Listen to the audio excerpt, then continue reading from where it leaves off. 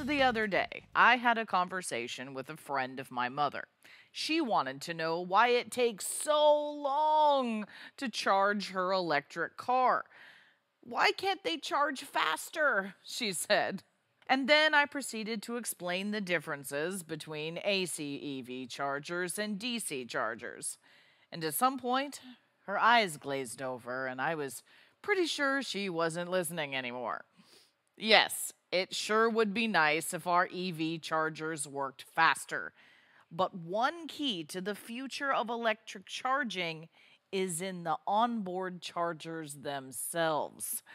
And that was definitely not a story that I was going to share that day. But how about we talk about it now? Hi, I'm Amelia Dalton, host of Chalk Talk. Onboard charging modules are a key component for a variety of electric cars today, and the device selection and topology for these chargers depends on target efficiency, cost, and power density. In this episode of Chalk Talk, Kevin Keller from onsemi and I explored the design considerations for onboard chargers, the power requirements needed for these kinds of designs, and the role that packaging plays in the development of onboard charging solutions. And before we get started, don't forget to click that link. There you can find even more information about this topic from onsemi. Hi, Kevin. Thank you so much for joining me. Good to be here. Excellent. Okay, so we're talking about how onboard chargers can enable vehicle electrification. But, Kevin, before we dig into the details, what all will we be covering today? So, we're going to take a quick look at the OBC system requirements in general, EV charging considerations, quick look at the block diagram, which is really nothing more than a big AC to DC converter, and then a little bit more detailed look at the PFC and especially a more detailed look at the OBC section of the down converter, the secondary side. That one's a little bit unique for the vehicle, so that deserves a little bit of special attention. And then we want to take a quick look at packaging considerations just because space is becoming more and more of an issue. Even in this particular application, space constrained environments require special packaging considerations. Excellent. Now, Kevin, can you explain the difference in when an onboard charger would be used and when it would not be? So, for electrification, the simplest way is mild hybrid. That's nothing more than having a booster in the vehicle. And then you go into a full hybrid. So, the full hybrid has an engine and a battery management system, a much bigger battery in that case. But there is no outside connection, right? There is no need to charge the battery. It's not until you move to a pluggable configuration or you go to a full electric vehicle. At that point, the battery is big enough that an external charger is required. And so, on either of those two applications, there will be an OBC. That makes sense. Now, what kind of design considerations should we keep in mind when it comes to onboard chargers? So, this is very similar to any other electronic application. Power density is always at a premium, and that's just the footprint of the overall module. Efficiency is also an issue. Now, this is a little bit different in terms of if you have a traction drive, which is not particularly efficient, that's going to reduce the battery capacity effectively. That's going to limit the range of the vehicle. That wouldn't necessarily happen here, but it doesn't matter because the OEMs still have requirements for efficiency. And that is going to vary from OEM to OEM. So typically 95% is the basement. We see higher being requested. We also have to look at the mains. So obviously in the United States, single or split phase mains would be common. Europe is almost always going to be three-phase mains. The battery voltages that we're dealing with, 400 is very common today. We're moving to 800. And then whether or not it's unidirectional or bidirectional, and we do see a growing trend towards bidirectional devices that does allow the vehicle to participate not only in the grid, but also in the home energy ecosystem. Any conversion that's going to the grid, isolation is going to be a concern, EMC is going to be a concern, and anything automotive is always going to have cost as a concern. That's never going to go away. We're also seeing instances in which this has to be incorporated with other functionality. Not uncommon to put an auxiliary DC-DC in there, and that's to run things like the electrical power steering unit, the AC compressor, It is important to note also that this thing will connect a battery to grid, a very big battery. And so it has been rated as an ASIL D application. It is of the most critical applications within a vehicle. So, the EV charging landscape has evolved in recent years. So, can you give us a glimpse of what it looks like now? So actually, the slide before you now, I put together, ironically enough, after visiting some of my customers. So there was discussion during some of those meetings of, I wonder how long this thing's actually going to be around, right? So you buy a cell phone and you don't get a charger anymore because the assumption is your personal charging landscape will cover it. This is definitely not that situation. So if we look at the charging landscape for an EV, most of that's going to be at home, and that could be a level 1 or a level 2 charger. Some of that is going to be at the workplace. That is most commonly actually going to be a level 2 charger. Both of those are AC output. They do need the OBC. And then in lesser number of cases, and you see just the number of installations out there, what commonly is called level 3, and that's actually a kind of an old nomenclature, that is a DC direct charger. There are an increasing number of those, but by no means is there enough to charge all of the vehicles and handle all of the charging cases for an electric vehicle. So the bottom line is this is an application that is not going to go away for a very long time. So, Kevin, what about the United States in particular? What kind of use cases are you seeing here? So according to the US Department of Energy, about 80% of charging for an electric vehicle in the United States is done at the home. That can be done either level 1 or level 2. You are seeing an uptick in the number of level 2 installations in houses. And that's just because if you were doing level 1, you might only be charging at a rate of 5 miles per hour, which is going to take quite a long time to fully bring the battery back up to charge. If you look at the workplace environment, you actually see a situation where most of those are also level 2 chargers. It's much cheaper to install a level 2 pole. It's a much simpler device in a workplace. And so it is easier for a manufacturer or a company to justify doing that. Installing a DC charger is a bigger deal. The grid locally has to be able to support that, is almost always going to be a 480 volt application. And so you don't see as many of those. So definitely in the United States and actually in many other parts of the world, most of this charging is going to be done through that OBC for sure. So, what kind of power requirements are we talking about when it comes to these different onboard chargers? So that's been changing. So we actually had a situation when vehicles first started coming out, they had relatively smaller batteries in them. A 6.6 kilowatt, 7.4 kilowatt charger would not have been uncommon. Battery capacity is going up significantly. And that's because of range anxiety. People want more range out of their vehicles. And so if we look at the US landscape, common in Japan also, that's typically single phase or split phase. And now you're seeing most of that going up to about 11 kilowatts. That's very common. Most of the higher end vehicles, most of the mid end vehicles are going to be equipped with an 11 kilowatt OBC. In Europe, the situation is a little bit different just from the mains. They do support three phase mains, very, very common over in Europe. And so we see the kilowatt capability of the charger going up to 22, and that is also an advantage. You can charge it faster without going to a direct DC charger. So, Kevin, are there any overarching considerations for onboard charger design that we should keep in mind? So, one thing to keep in mind really is that this is a very different application from the traction portion of the vehicle. The traction portion of the vehicle is a full bridge. It is going to run almost always in the range of 10 to 20 kilohertz. This is going to run faster. So there are two stages in this design. One stage is the PFC, the other is the down converter. The PFC stage we see typically running 65 to 100 kilohertz. Some people wanting to go faster, and that is a hard switch stage. On the secondary side, almost all topologies are actually soft switch. They're zero voltage switching. And we see most customers wanting to run at least 200 kilohertz and actually faster in many cases. So obviously you're connecting to a battery with a very wide voltage range. When the vehicle is fully discharged, you're looking at something like 250 volts, and you're going to have to go all the way up to, say, 420 volts on a 400 volt battery pack. So this charger actually has to swing over a very wide voltage range, and very high frequencies are used. One thing that it really has as an advantage is I really have not seen an instance where the charger did not have access to the vehicle's liquid cooling system.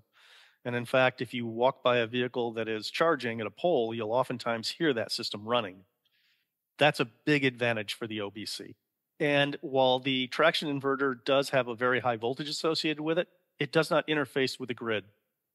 This situation, you're interfacing with the grid, special safety considerations apply.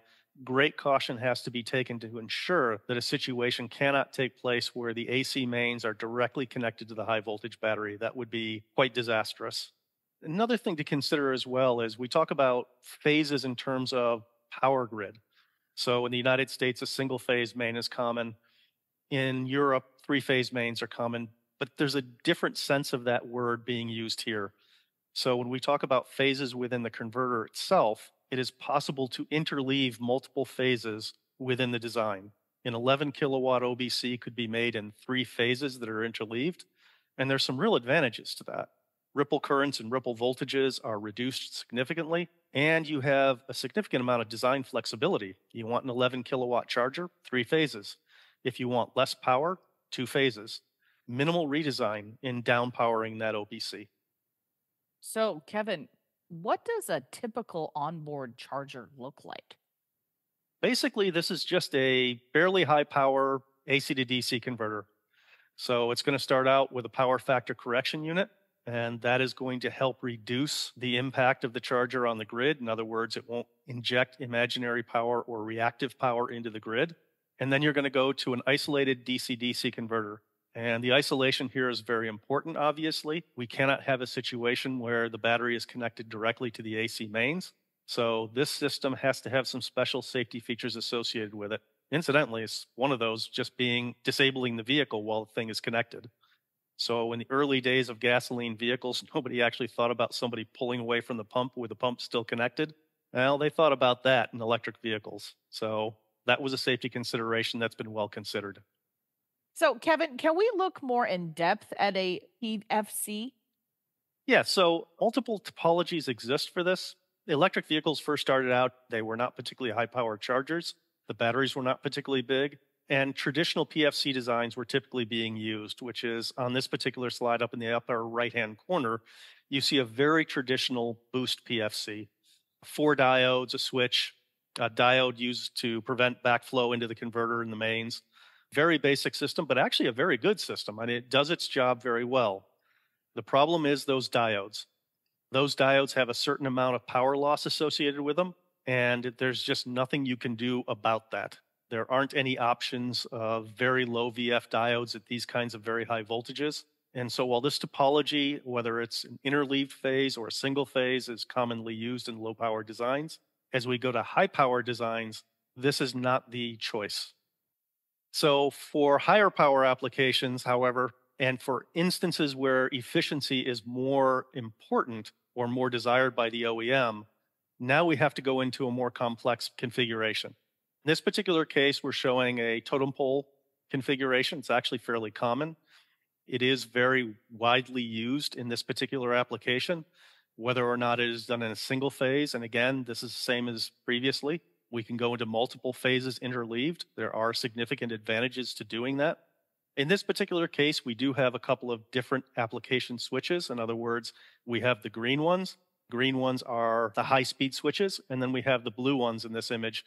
Those are the low-speed switches. So in this particular case, it is an option to have 2 different technologies serving the configuration shown. Okay, so Kevin, what kind of challenges are we talking about when it comes to totem pole PFC designs? So as we see here, we have the 2 high-speed switches and we have the 2 low-speed switches.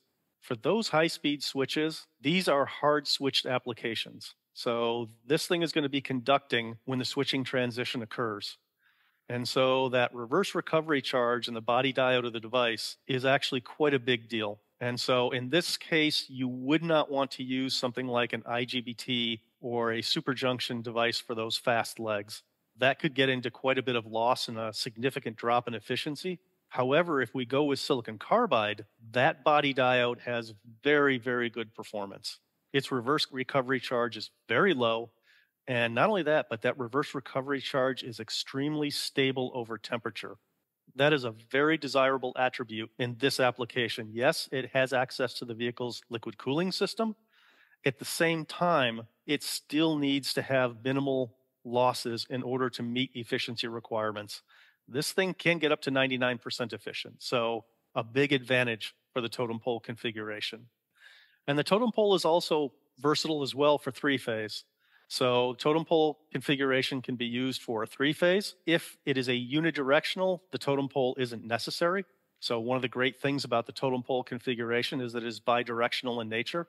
And so if you want to interact with the grid or the home's energy ecosystem, it is an excellent design option to use. The Vienna rectifier is used frequently for unidirectional designs. We do also support that even in modules. And so we have multiple options that can be used in the higher efficiency, higher power node. So, what about the DC-DC solutions you mentioned earlier? Can we talk a bit about those as well? So in this particular case, again, it is an isolated step down converter. So it's going to take power off that PFC. It's going to step it down to the appropriate battery voltage. And keep in mind that battery voltage is swinging over a considerably wide range. As the battery charges and discharges, its output voltage is changing dramatically. Traditionally, in a unidirectional, you would go through the primary stage, that would be MOSFET switches, and then simple rectifiers on the output stage. This is a situation where the rectifiers are fine. They do the job very well, as long as it's unidirectional. However, you get into efficiency concerns. Is it sufficient efficiency that you're going to get out of those rectifiers? The other option is to go with synchronous switches on that down converter. We see that happening more and more. We don't do a whole lot of work with the diodes anymore, just because, in all honesty, we don't see the demand. Even people who are doing unidirectional designs almost always are going with MOSFETs on that output stage. And that's just to get the efficiency that the OEMs are increasingly demanding for this application. So, what kind of solutions does onsemi offer in terms of onboard charging solutions?